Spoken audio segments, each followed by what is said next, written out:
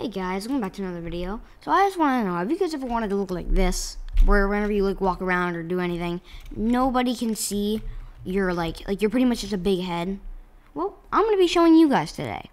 And don't worry, it doesn't cost that much. You don't need anything like headless or some stupid crap like that.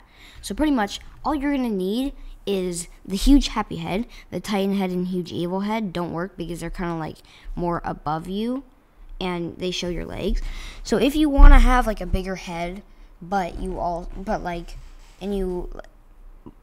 want to have a bigger head and you don't mind having your little gnome legs sticking out, then be my guest. Like, you can do it.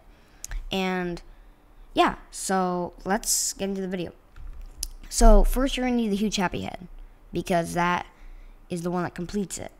Like I said, these two don't work. They show your heads.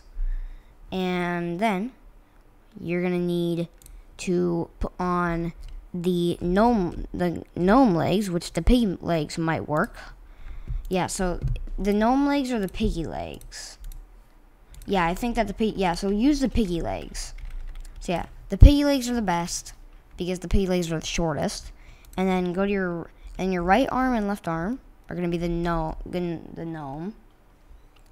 arms, and then your torso is going to be the Jester Equinox or something, and that's going to be your torso. And then your head, this is really important, is going to be the blocky mech, because for some reason whenever you have the blocky mech on, it like pushes your hat accessories down, like so you can see without the head on, and then with the head on, here's what it looks like. Oh shoot, wait, I forgot to put it on. Yeah, so then with it on, your character looks like this.